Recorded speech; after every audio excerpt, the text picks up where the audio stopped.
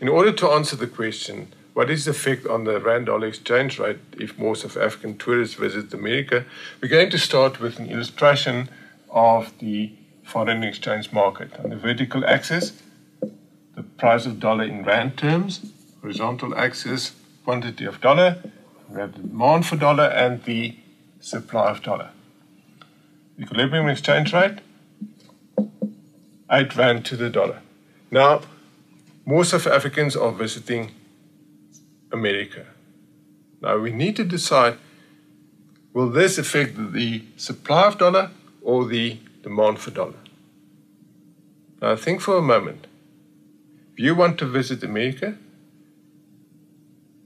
you need dollar to pay for your accommodation there and so on.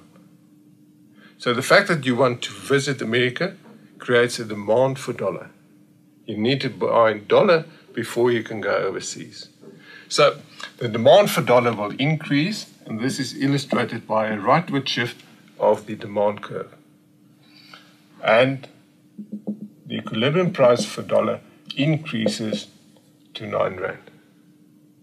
So you have to pay more rand now for dollar. Or you can say that rand has depreciated against the dollar, or the dollar has appreciated against the rand.